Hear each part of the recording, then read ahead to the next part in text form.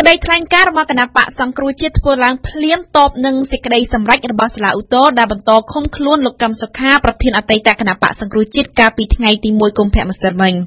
ចំពោះសង្គ្រោះជាតិសេចក្តីសម្រេចរបស់សាលាឧទ្ធរធ្វើឡើងដោយមិនឈលលើមនសិការយុត្តិធម៌អតីតគណៈបកប្រឆាំងមួយនេះបានទាមទារឲ្យមានការដោះលែងលោកកឹមសុខាជាបន្ទាន់និងឥតលក្ខខណ្ឌឆ្លើយតបនឹងសេចក្តីសម្រេចនេះជាថ្មីទៀតគណៈបកសង្គ្រោះជាតិដែលបានរំលាយទៅហើយនោះបានអំពាវនាវទៅសហគមន៍អន្តរជាតិដាក់សម្ពាធលើរដ្ឋាភិបាលដើម្បីដោះលែងលោកកឹមសុខា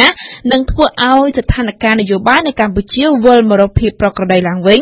តាមរយៈវត្តមានជាថ្មីរបស់គណៈបកសង្គ្រោះជាតិក្រៅពីសេចក្តីថ្លែងការណ៍របស់គណៈបកសង្គ្រោះជាតិសមាជិកសភាអាស៊ានលោកឆាលសាន់ទីអាហ្គោប្រធានសមាជិកសភាអាស៊ាននិងជាសមាជិកសភានៃប្រទេសម៉ាឡេស៊ី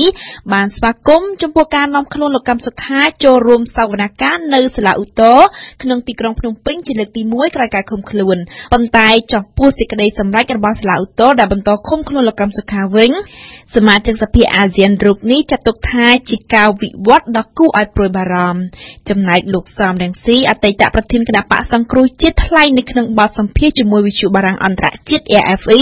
នៅយប់ថ្ងៃទី1កុម្ភៈថាលោកមានការសោកស្ដាយនិងឈឺចាប់ចំពោះសេចក្តីសម្រេចរបស់សាលាឧទ្ធរបែបនេះព្រោះបើតាមលោកSam Rainsyសេចក្តីសម្រេចនេះគឺជាអំពើអយុត្តិធម៌យ៉ាងធ្ងន់ធ្ងរទៅលើលោកកឹមសុខា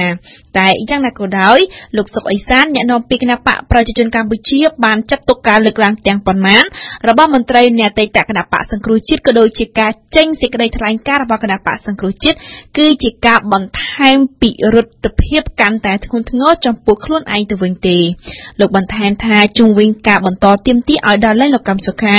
ក៏ដូចជាការទាមទារឲ្យគណៈបកសង្គ្រោះជាតិរស់ឡើងវិញរឹតតែជារឿងមួយមិនអាចទៅរួចទោះជាបែបនេះមេធាវីម្នាក់ការពីក្តីឲ្យលោកកឹមសុខាគឺលោកហែមសុជាតិនឹងបន្តតតាំងក្តីទៅកាន់តុលាការកំពូលជាបន្តទៀតបើទោះបីជាមិនសូវមានសង្ឃឹមថាកូនក្តីបាននៅក្រៅឃុំក៏ដោយនោះ